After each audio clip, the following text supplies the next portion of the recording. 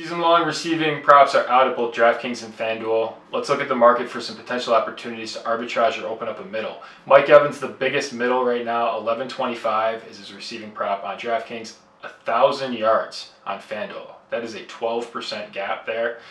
Big opportunity. Garrett Wilson, 1,200 yards at DraftKings, 10.75 at FanDuel, 11.6% gap there, so another big one.